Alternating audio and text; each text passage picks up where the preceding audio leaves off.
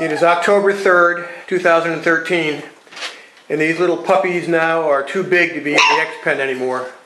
They are climbing out with ease, wandering all over the place. So I moved them into an alternate arrangement. They're divided into groups of 4 in these large crates, and Mom can still feed them. The arrangement is an extra large crate on the bottom and a large crate on top, so I can just transfer them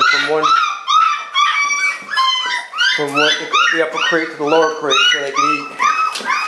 And Millie no longer lays down to feed them. Now she's standing up, and she doesn't really like feeding them anymore, I think, but she's still a good mother.